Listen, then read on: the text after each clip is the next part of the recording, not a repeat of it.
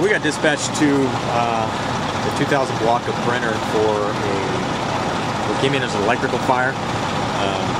Residents stated they had smoke coming out from underneath their house. First units arrived on scene. Did note that there was some moderate smoke that they seen from the back side of the house. Once crews got inside, they went into investigation mode. They found that there was a fire behind the dryer in the garage, and some of the lint had caught on fire that was in the dryer vent. They were able to knock the fire down behind the dryer fairly quickly.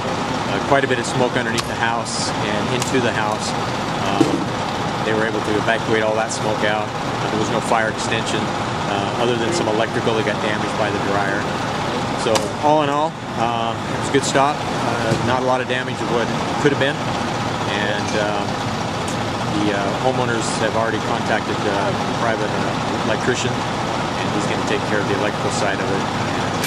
So dryers, they have that lint trap that's in the dryer, but is it suggested to clean out the tube behind the dryer? Yeah, actually you should, and it's something that everybody forgets, but the lint accumulates all the way through that whole vent run, and it builds up over time, and you know, older homes like this may have never been cleaned for a lot of years, and that heats up, fire starts, and it can burn that whole run. So it's a good idea to get that out.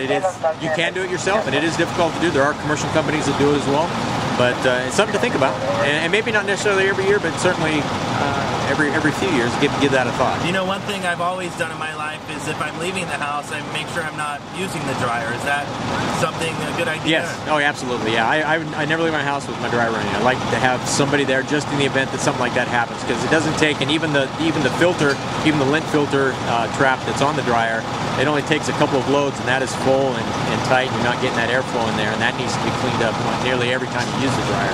So yeah, it's a good idea to have someone there. Just like these folks, they were here, they sensed it early, and a disaster didn't happen. Very good. Thank you very much. All right, have a good day.